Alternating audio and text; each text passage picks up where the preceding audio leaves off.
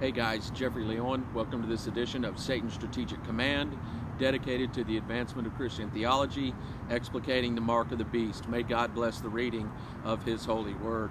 I've titled this discussion that we're having today, guys, Sexual and Monetary Control Upon Pain of Death, a Satanic Summons Residence Within the Image to the Beast. Let's get right into this. We've been discussing the parallelism of Revelation 17, 3 and 4 and Revelation chapter 13, verses 15 through 17. And we're going to go over this again today, and I'm going to add a little bit more information that I did not touch on in the previous two discussions that we've had here. So let's go ahead and read Revelation chapter 17, verse 3 and 4.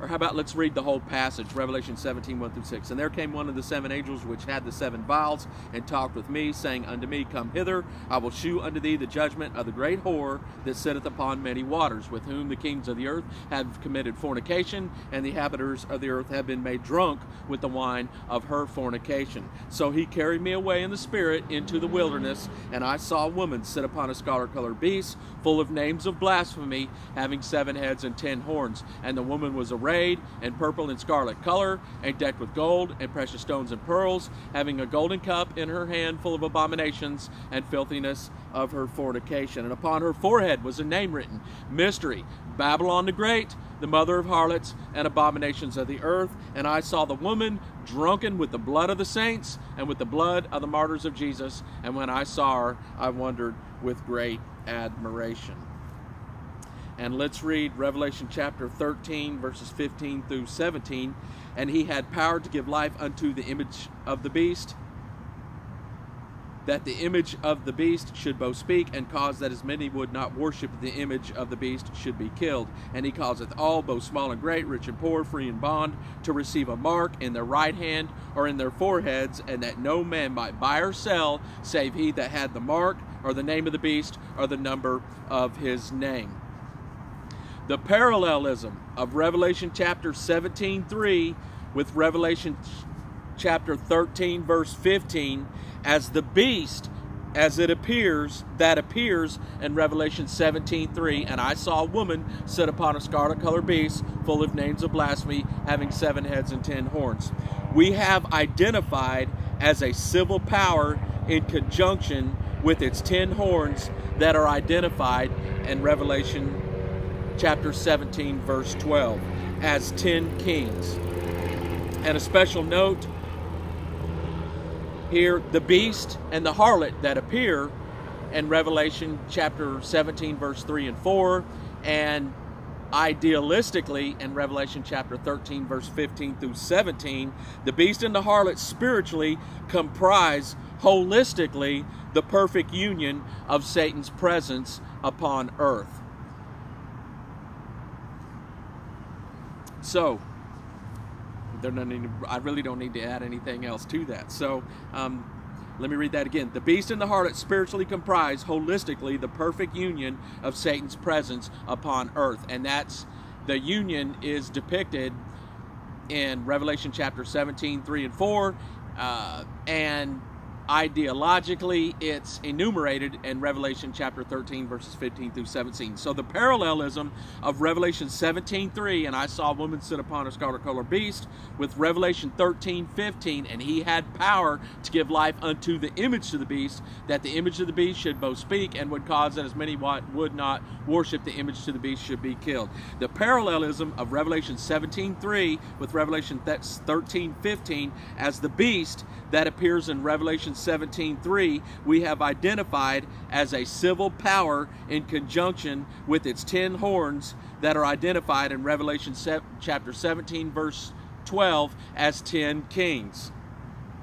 The image to the beast that appears in Revelation chapter 13, verse 15, in its perfection as it appears in Revelation chapter 17:3, as the names of blasphemy is depicted as the beast with 7 heads and 10 horns, and the full manifestation of its numbers and operational capacity. Let me say that again. The image of the beast that appears in Revelation chapter 13, 15, in its perfect and its perfection, as it appears in Revelation chapter 17, 3, as the names of blasphemy, is depicted as the beast with 7 heads and 10 horns in the full manifestation of its numbers and operational capacity. And I saw a woman sit upon a scarlet-colored beast full of names of blasphemy. I personally believe that this is a reference to the image of the beast. This is the image to the beast, is the ambassador bearing the seal of Satan. It's the singular manifestation of the beast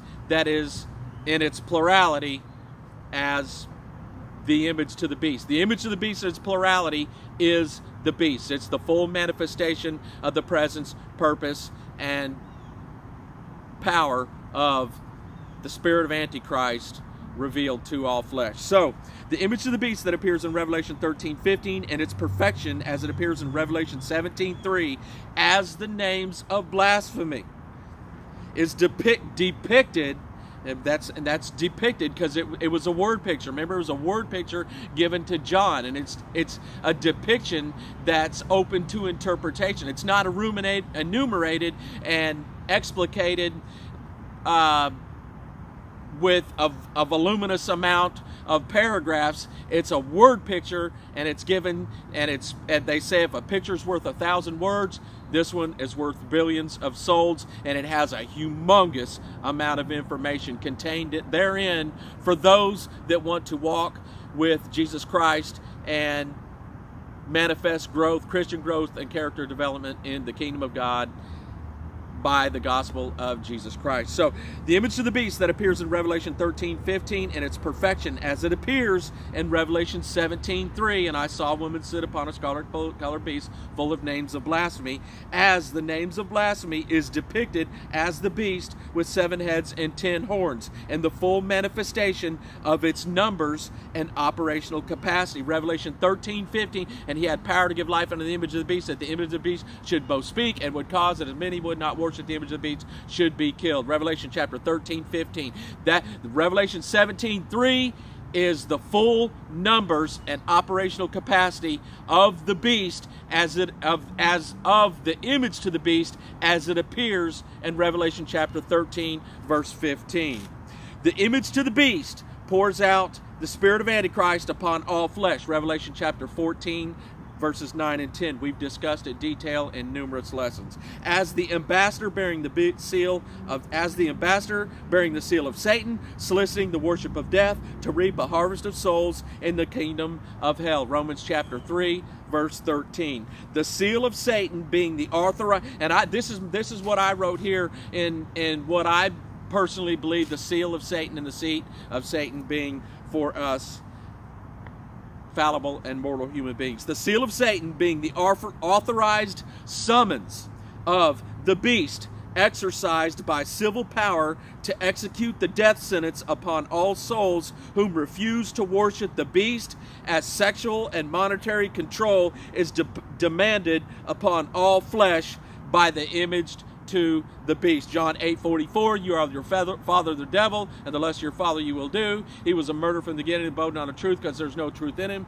And when he speaketh of a lie, he speaketh of his own, for he is a liar and the father of it. He is a murderer to fulfill all his lusts as it pertains to a man. The seal of Satan being the authorized summons of the beast in Revelation chapter 17, 3, exercised by civil power to execute the death sentence upon all souls whom refuse to worship the beast, as sexual and monetary control is demanded upon all flesh by the image to the beast. John 8:44. The seat of Satan being the final resting place of all lost souls as they are arrayed in the fullness of their numbers and operational capacity, having the mark of the beast, resident in suspended animation, petitioning the appearance of their king, Antichrist. Revelation chapter 17, verse 1 through 6.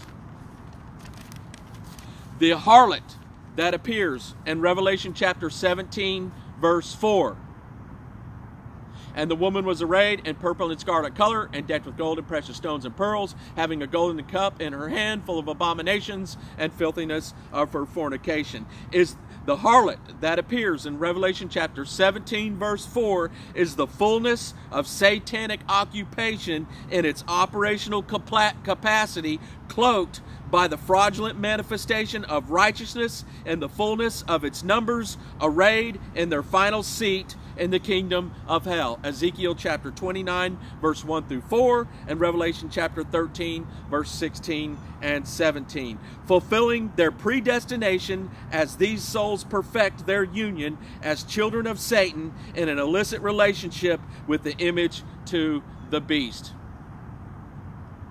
Let me read that again. The harlot that appears in Revelation 17:4 is the fullness of satanic occupation in its operational capacity, cloaked by the fraudulent manifestation of righteousness and the fullness of its numbers, arrayed in their final seat in the kingdom of hell. Ezekiel 29, verse 1 through 4, Revelation 13, verse 16 and 17. Fulfilling their predestination as these souls perfect their union as children of Satan in an illicit relationship with the image to the beast.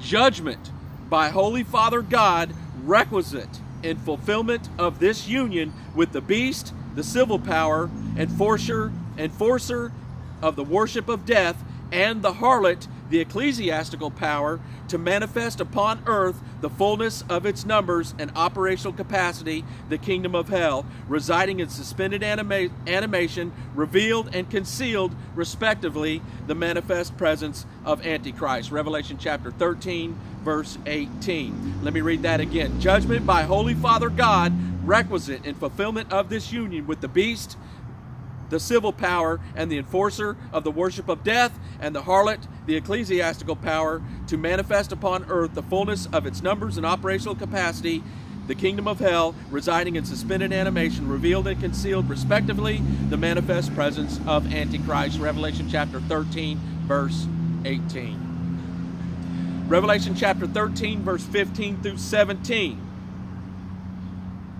Being the constitution of Satan, sealed within the soul of the image to the beast in its highest operational capacity. And he had power to give life unto the image of the beast, that the image of the beast should both speak, and would cause that as many would not worship the image of the beast should be killed. And he causeth all, both small and great, rich and poor, free and bond, to receive a mark in their right hand or in their forehead, and that no man might buy or sell save he that had the name of the beast. Save that he that had the name. Well, oh my goodness. Okay, I'm on the spot here. And that no man might buy or sell save he that had the mark, or the name of the beast, or the number of his name. So Revelation 13, 15 through 17, being the constitution of Satan, sealed within the soul of the image to the beast in its highest operational capacity. And of course, guys, I just want to say here, we know that the beast is Satan as manifest by Revelation chapter 12, verses 7 through 9. It's the dragon. And Revelation 13, 18, here is wisdom, let him that hath the number, him that hath wisdom count. Here is wisdom, let him that hath understanding count the number of the beast, for it is the number of a man, and his number is 666. So by Revelation 13, 18, we know the beast holistically, as it appears in Revelation chapter 17, verse 3, has it's a dual entendre. It has a parallel depiction and interpretation. It's not only the Antichrist, but it's the fullness of the Antichrist numbers, as the spirit of Antichrist dwells within the image to the beast and resides in its full operational capacity. If that makes sense to you guys. So that it should make sense. It should make perfect sense. So the beast is, when the Bible references the beast, the Bible first and foremost is speaking about Satan. It's saying this is Satan and this is the Antichrist. And this is the power that's operating within what's enumerated within the passage within Revelation chapter 17, verse 3. So let's keep going.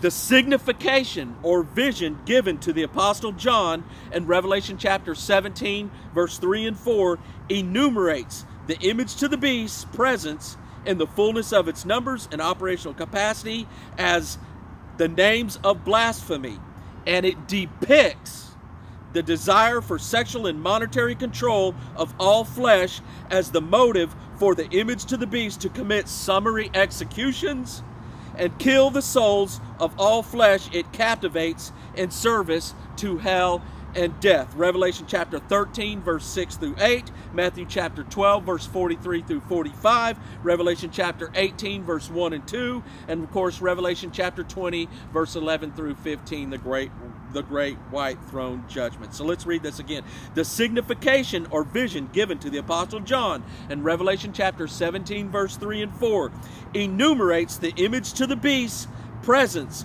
in the fullness of its numbers and operational capacity as the names of blasphemy, and depicts the desire for sexual and monetary control of all flesh as the motive for the image to the beast to commit summary executions and kill the souls of all flesh it captivates in service to hell and death.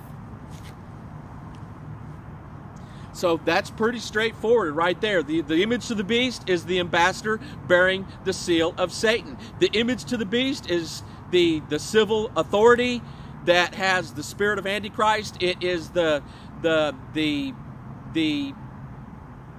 forerunner of the mark of the beast. It's the first people on earth that appear with the mark of the beast, that gather together all the children of Satan unto Satan, as in suspended animation, dead souls in the kingdom of hell. A living animated petition demanding the appearance of Antichrist. Revelation chapter 13, verses 15 through 18. So that's when, in Revelation chapter 17:3, first we have, and I saw a woman sit upon a scarlet-colored beast. We have the appearance of Antichrist. This is the appearance of Antichrist, but first and foremost, he's spiritual. We know it's a spiritual manifestation first and foremost, because it appears first and foremost with the mark of the beast that resides within the image of the beast. In the next line of the passage, it says, "And I saw a woman sit upon a scarlet-colored beast, full of names of blasphemy." And this is the inhabitation of the image to the beast of all the people that reside in civil capacity and enforce the mark of the beast upon the entire world as the ambassador bearing the seal of Satan. So the first appearing in Revelation 17:3, we have the woman sitting upon a scarlet-colored beast. And this is Antichrist. This is Antichrist, and I would tend to believe first, for right now, for us today, it's the spirit of Antichrist. It's not in its full operational capacity, because we know Revelation chapter 13, verses 15 through 17, has not appeared in our country, in the United States and Democratic Union, in its full operational capacity as it is enumerated in Revelation chapter 13, verses 15 through 17. So right now, when I read this, it's still a little bit fuzzy. So when I go over this passage and I read this every single day, I know that there's more information in it for me, laid up for me as a child of God, seeking the wisdom and the glory of God through the manifestation of Jesus Christ, because it's still a little bit fuzzy in my mind. I know that there's more information to be gleaned in this passage, because it is not seated rock solid firmly in my thinking. There's still a little bit of fuzziness about what's going on there in this passage, and that's the manifestation of God in there. And that's you can't force anything. You can't force. The Bible says that people will wrest from God things from the scriptures that aren't unto their own destruction. We have to wait on God to give us the knowledge and the glory that's contained, the silver and gold that's contained under the surface of these passages. And that's why we read them day in and a day out, and we rely on the presence and the glory and the love of God to reveal to us the truths and sacred scriptures, so we can give these to other people. And that's why I do this, guys, so you can lay these truths, you can put these truths in your own hearts, you can put on your spiritual armor right now, and you can defend your homes, your families, and your children from the image of the beast, as the image of the beast now today has sold its soul to Satan. The image of the beast appears contained within the beast as the names of blasphemy, I personally believe. And that has appeared right now today. Revelation chapter 13, verse 15 has appeared. The image of the beast, everybody knows, is right now pouring out the spirit of Antichrist and soliciting the worship of death and summoning the children of Satan into the kingdom of hell in their operational capacity. He's doing it right now today. I believe everybody's painfully unaware of that, so let's keep going.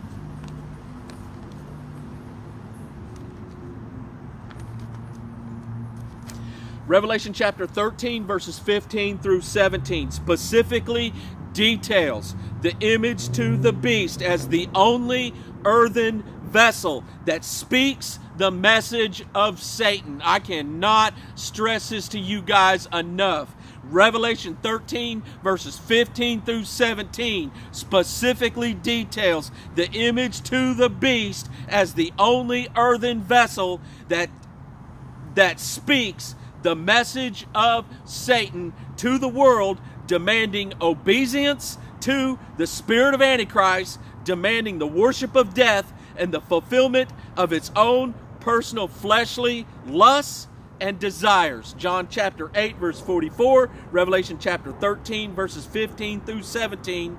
Wait, I'm ahead of myself. John chapter 8, verse 44. You are of your father the devil, and the lust your father you will do. You are a murderer to fulfill all your lusts. When you speak of a lie, you speak of your father, because you are a liar, and you are speaking the things that you enjoy to fulfill your sexual and monetary control on pain of death within the population. And that's why the image of the beast is pouring out the spirit of Antichrist today and making everybody drink poison disguised as lemonade, preparing them to receive a fraudulent manifestation of righteousness, to prepare the world of harvest, to kill your soul. You'll bow down with the mark of the beast in your soul.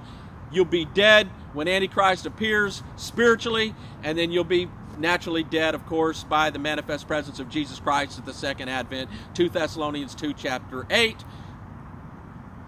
And then that wicked shall be revealed, whom the Lord shall consume with the spirit of his mouth, and shall destroy with the brightness of his coming. So let me read this again. Revelation chapter 13, verses 15 through 17, specifically details the image to the beast as the only earthen vessel that speaks the message of Satan to the world, demanding obedience to the spirit of Antichrist, demanding the worship of death and the fulfillment of its own personal fleshly lusts and desires. John chapter 8, verse 44, which I just reiterated to you guys. Revelation chapter 13, verses 15 through 17, also specifically details the image to the beast as the only enforcement of the mark of the beast and the only causality for the mark of the beast, as by its own desire for sexual and monetary control, it forces the creature upon pain of death into satanic captivity. Revelation chapter 13, verse 3 and 4.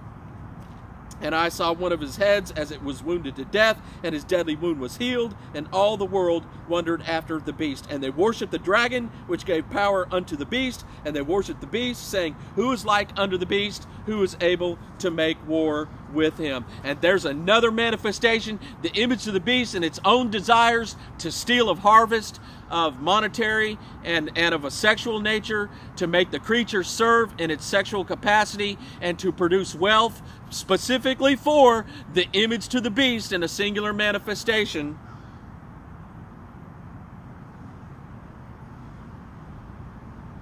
The Bible explicates right here in Revelation chapter 13, verses 4, that the image to the beast is the causality of the war that ends with finality, the war between Christ and Satan, and it forces all flesh on pain of death into the kingdom of hell. Because we know, as 1 Corinthians 15:50 says, flesh and blood cannot inherit the kingdom of God. You've got to see, just as Revelation chapter 17, 3 and 4, it's depicted. It's a word picture. You have to take it on faith, and you have to receive the glory and the presence of God contained therein and the wisdom of God by faith. Hebrews chapter 11, verse 1. Faith is the substance of things hoped for, the evidence of things not seen. It's cognizance of God's goodness and presence. And those that do not love God do not obey the gospel of Jesus Christ, and they do not obey the commandments of God, and therefore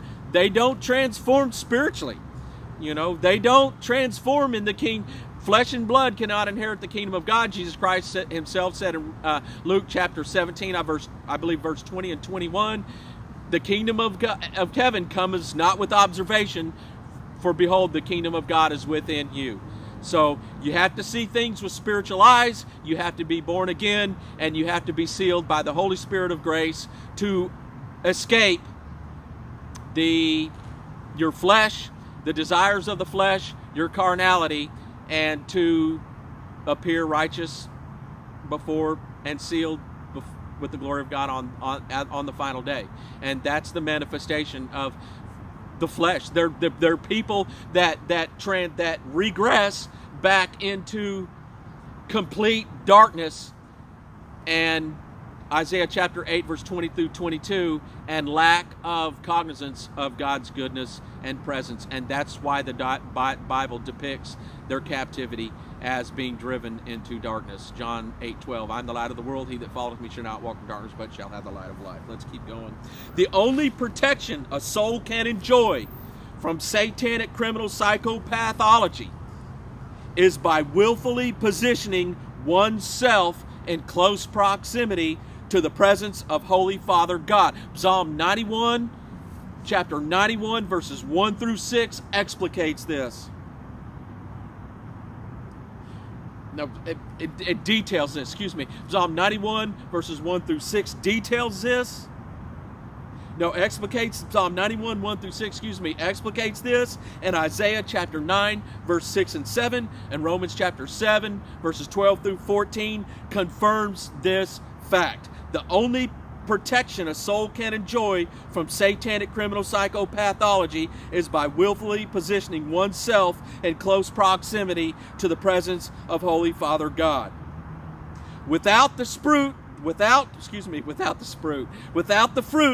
of the Spirit, no democracy, democratic process, or an enforcement of constitutional protections can be fulfilled within our nations. Galatians chapter 5 verses 22 and 23, Isaiah chapter 61 verses 1 through 3, and Revelation chapter 3 verse 20. So the Bible makes it very clear that the wicked people of this earth that do not recognize chastisement by Holy Father God and will not yield in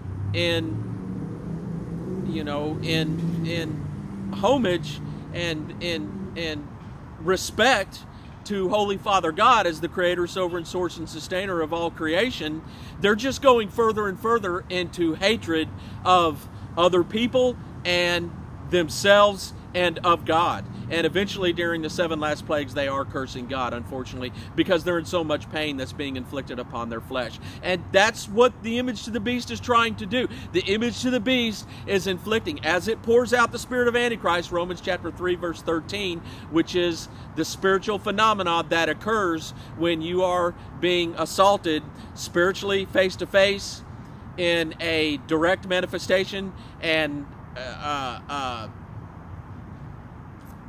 spiritually in a passive manifestation, when you're being tortured and you're being punished, and you're the Bible, what does it call it in Revelation? I think Revelation 9. It's called torments, and that's what the torments are for. It's to make the weeds grow, so the people that don't love God, it expedites them their exit from His presence. It's very sad. We're all suffering physical pain, but you're going to do that anyway in this life. Everybody's going to suffer. I mean, you can walk down the road and get hit by a car, but the thing is, what's happening now is the image of the beast is pouring out the spirit of Antichrist. It's telling everybody what it's doing, and it's making people more hateful and hatred. It's growing the weeds for a satanic harvest until it can fulfill its missions and its purpose, which is to glorify Satan as his master.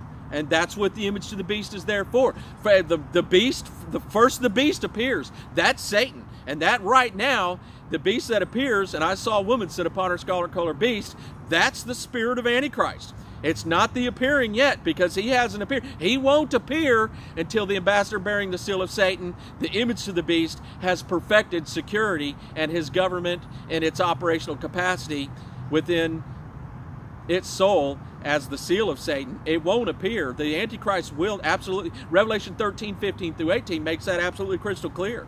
The Antichrist will not appear until all his children are marked with the mark of the beast, and he knows that he's secure and he's safe. And that's by the judgment of Holy Father God. That's the way this is going to occur.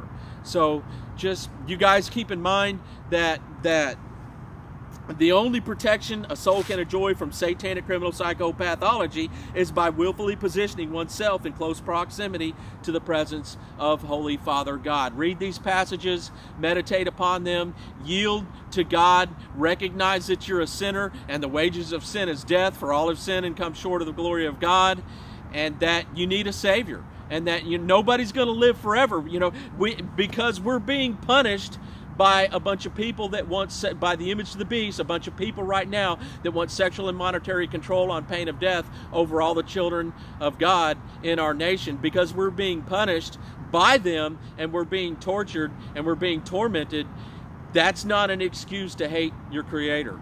And the only way you're going to get out of these torments, and it won't increase upon you, is by the gospel and the glory and the grace of Jesus Christ. Jeffrey Leon, if you're edified by this program, please hit the like button, subscribe to this channel, receive notification of future installments. And remember, you can come to the throne room of God today and receive your healing directly